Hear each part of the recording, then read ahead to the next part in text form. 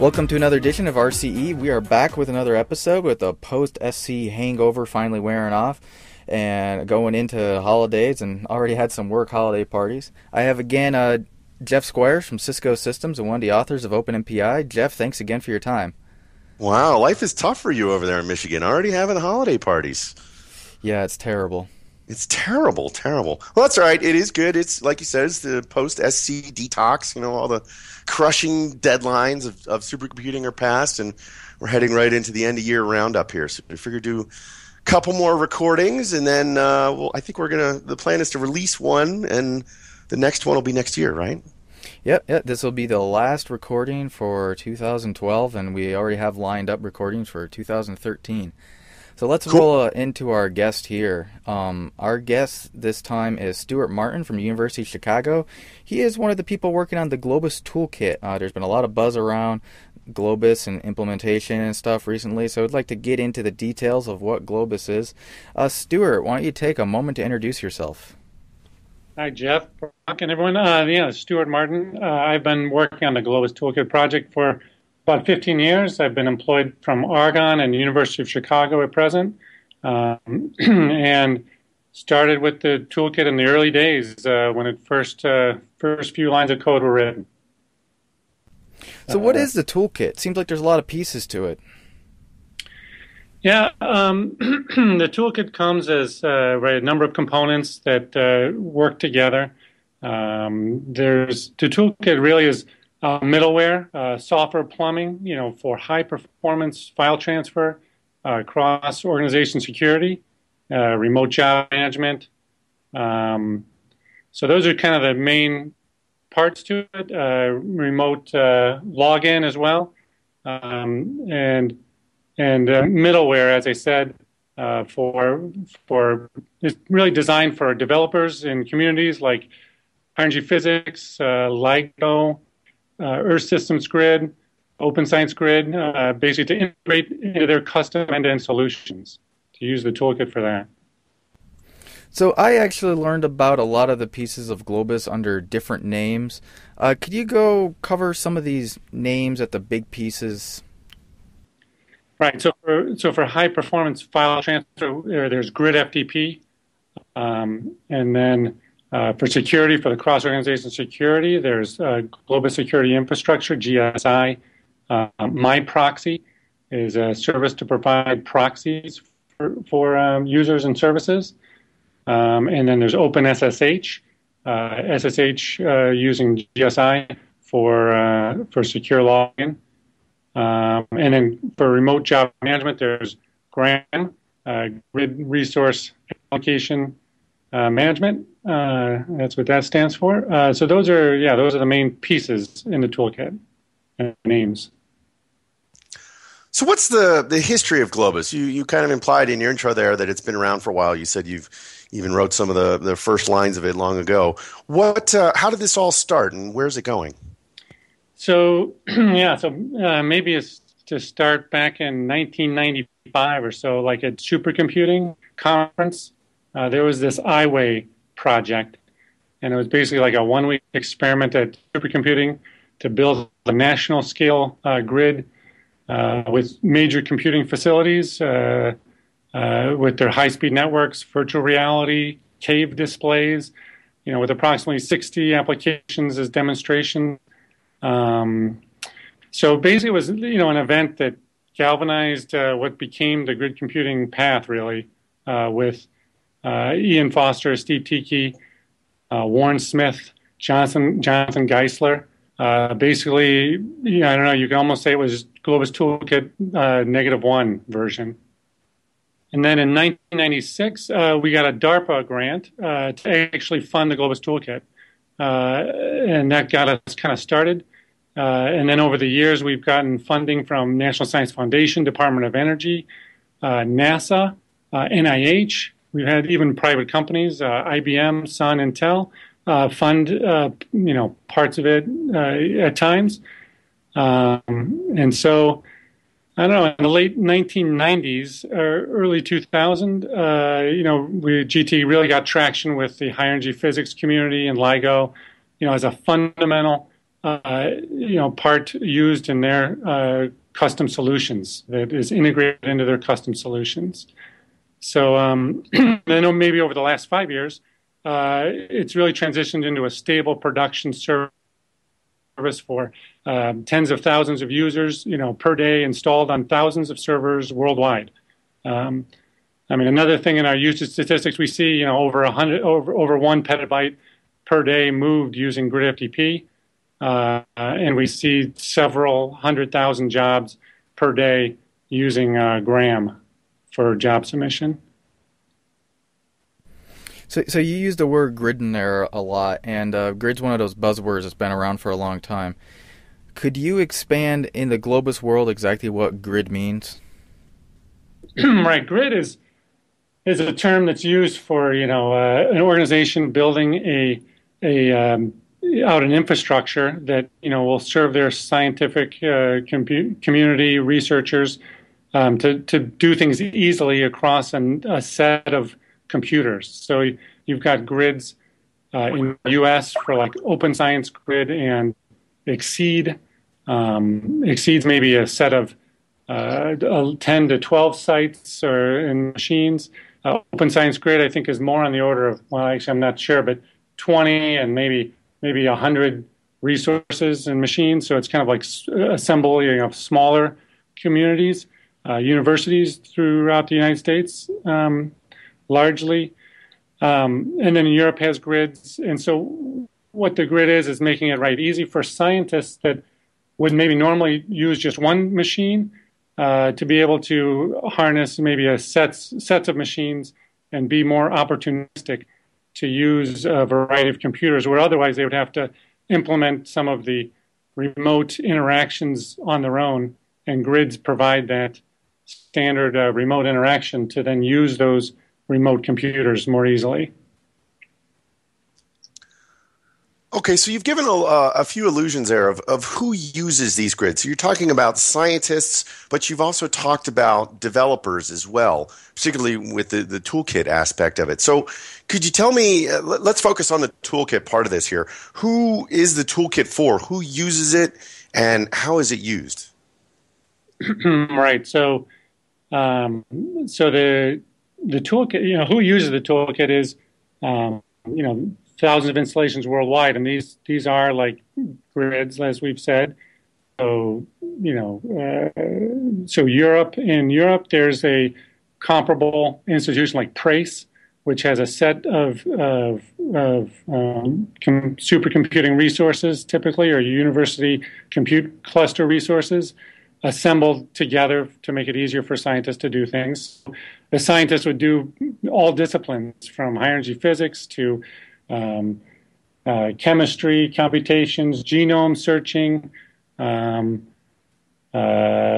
all disciplines really. It's not targeting one. So I guess the toolkit and grids maybe tend to be infrastructure to enable a variety of then end user custom solutions for the different disciplines.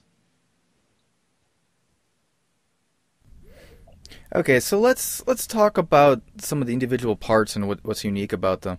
So let's start with GridFTP, because I think that's the one that's probably the best well known. What exactly is GridFTP, and why should someone use it over traditional file transfer methods? Right. So GridFTP is high performance file transfer service. I mean, it's not just a simple upload download manager. And it's not a tool where there's always a human in the loop. It's something where you can delegate credentials, and then offline a service can do things on your behalf. And so it has elements of reliability and security in large scale environments. Basically, and GridFTP itself is a set of enhancements on top of FTP. So some of these enhancements for GridFTP are, they have security extensions to FTP, and then also parallelism, pipelining, file offset markers for restartability. Now, when you say pipelining and parallelism, can you go into a little bit about what you mean there? Are you talking parallelism across multiple network links, for example?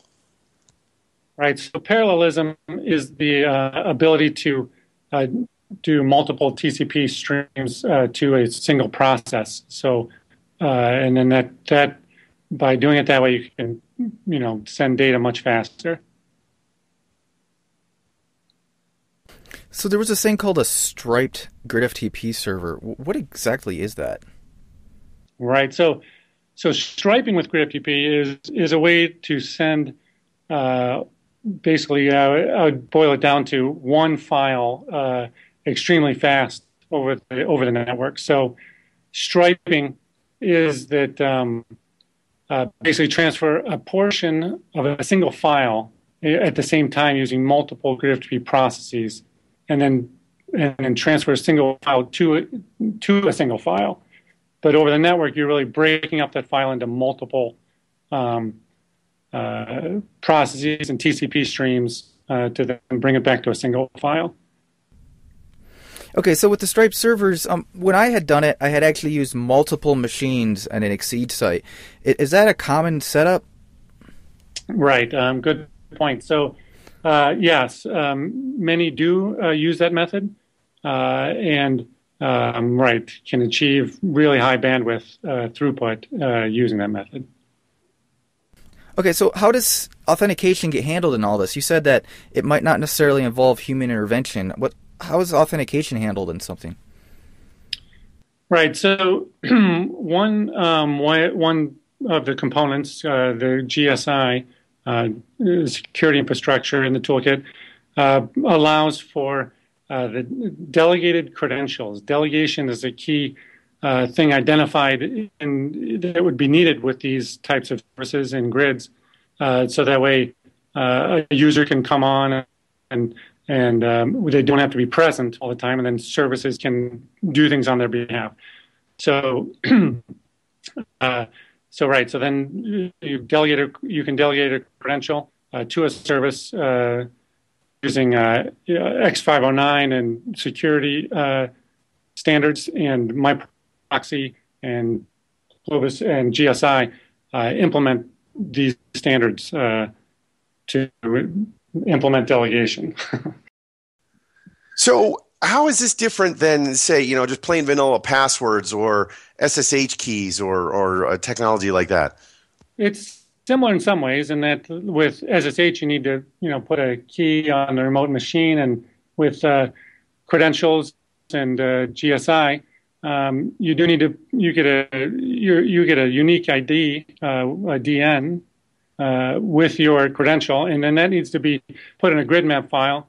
But there's also more complex ways that you can set up authorization, and like CA logon and other technologies are coming on where your access at your campus can be used to then access remote machines on like a group authorization.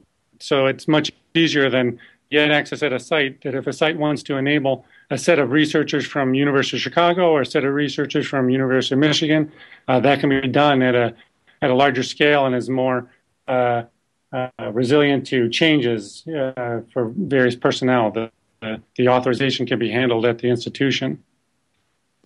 I see. And so GSI is the part of the Globus Toolkit that allows this to happen in kind of a uniform, standardized way across multiple different organizations. That's kind of the key here, right? Right. And GSI, again, what the toolkit provides is a little bit of plumbing that then my proxy kind of implements on top of it as a service. Okay, so there's this thing called GRAM and distributed resource management and such. Can you go into what that is and how it works? Right. So one thing that scientists, do is they can log in and use a remote supercomputer. On that computer, there's usually some type of a batch scheduler, something to allow all scientists to submit their jobs that they would like done, and to schedule all of them across these large supercomputers.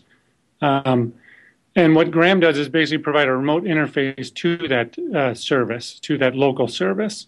So it will allow you to submit jobs from remote and cancel jobs and do that securely. Okay, so does this sit on top of the local sites, the local resource providers, resource manager and such? So you still use PBS or LSF or something like that? And then Graham talks to that? Right. One key distinction that we did early on was that we would not require this to be something that a local site would have to change their local system to adopt. That Graham works on top of the local system so that you can add it if you'd like. Local users can still use their local access, but then this enables a new capability to then interface with that machine and system from remote, so they can do these remote jobs. So when you say that Graham sits on top, what does it do? Do you actually interact at an API level with the underlying schedules, or just basically invoke CLI commands on behalf of remote users, or how does that work? Right. So there's kind of like a layer in Graham that is for interacting with the machine, with the remote, with the supercomputer and that batch interface. And typically it's done through the command line interfaces that are enabled by or allowed, offered in the remote batch scheduler. So Q sub for PBS and QStat, these commands are typically what Graham uses. Additionally, it could use APIs and things, but that typically hasn't been done. It seems to be easier to implement things with the command line tools. Okay, and then how much do you expose the local policy to remote users? Because every site has a different religion about how things are scheduled and where you're allowed to run and how long. And we actually had a previous show talking about 3 entirely different models from 3 different institutions about how they run their HPC resources. How do you expose that to remote users, but preserve some degree of commonality, to preserve this ease of use that you're clearly going for? Right. I mean, I think the most common way is they set up queues. You can set up queues in most all batch schedulers that I know, and that's one way they can provide some similar submission, but yet some control and some segregation if they want the different jobs. And Graham can interface to those queues as well to allow users to specify those queues and then submit to those queues. Okay, so Graham's submitting these jobs to all these different remote things. You're tying together all these different remote resources a user may have access to. Does the user actually have to have a local account on every machine, or does Graham run them as like a Globus user? Yes, you do need a local account at the remote machine, and you need authors to be authorized and accepted just like you would any other user. And then this just enables a new capability for you. If instead of logging in locally, you could then do remote, and you could maybe take advantage of other grid client tools that are more high end for your needs. So let's say I'm a remote scientist and I want to submit a job to your organization through, various Globus kinds of commands. How does my executable get to your organization and any support input files and then output files and things like that? Does this all kind of happen under the covers via grid FTP and delegation and things, or do I have to kind of pre-stage everything? Users do different things. Some will stage themselves through grid FTP. Maybe some files are already staged. Maybe if they're very large files, they'll stage them by hand, individually, and then maybe as a process, stage some files through again grid FTP, and then submit their job, and then stage some back.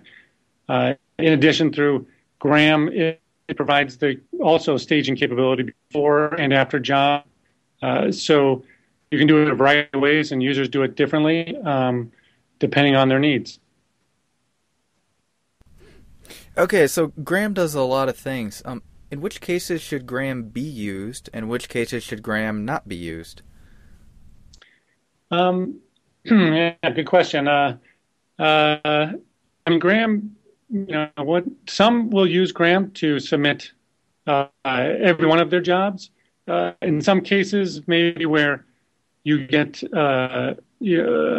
short-running jobs, then some users will, and you have many short-running jobs. Some users will use Graham as more of a pilot job, and basically, what that is something like maybe Condor G, which is kind of a high level client to manage a personal queue of jobs that then would submit one job through Graham to start up kind of a remote Condor daemon, and then Condor would talk directly to the daemon. So it's a way to kind of bootstrap maybe your own chosen grid client method for submitting jobs down into the supercomputing cluster. Okay, let me switch direction here a little bit. I'm an open source developer kind of guy, and I know that you have quite the community around all this development effort too. Can you tell us a little bit about how your community is organized? What's your role? How do you guys make decisions? Things like that. Yeah, so right, we're open source and have been from the beginning. So we've interacted with various communities that kind of have come and go, and we've done things. I mean, I guess we've changed over the years. We haven't always been Agile Scrum. That's kind of come along more recently, but so we maintain open mailing lists. So in Globus Toolkit user email list, Globus Toolkit developer email list, commit list, so you can see our commits if you'd like to, and you can plug in wherever you'd like to get information. So that's one way of distributing information between users, and we have hundreds of users subscribe to these lists. So we communicate that way, and then we maintain our backlog of tasks in Jira, and kind of like choose a set of tasks to do each sprint. We kind of run 2-week sprints.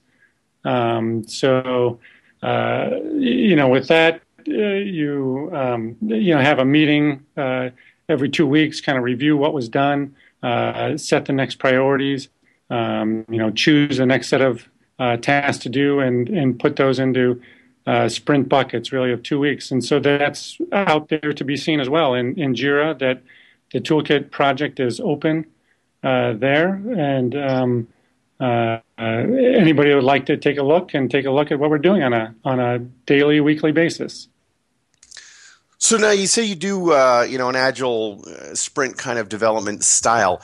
Do you do this every 2 weeks? Do you have a sprint every 2 weeks, or is it more a methodology of you're just making 2-week bites of work, so to speak, that gets distributed around the community?